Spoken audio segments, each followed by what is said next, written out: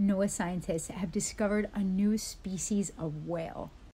In the 1990s, scientists discovered that there was a population of whales that maintained in the northwest part of the Gulf of Mexico all year round. These blue dots are the whales that have been surveyed. They were all thought to be the Brutus whale because some of these, like this red that has been stranded, has been identified as the Brutus whale. It wasn't until genetic material from a stranded whale in the early 2000s was analyzed that they noticed that there might be something unique, but they needed morphology data.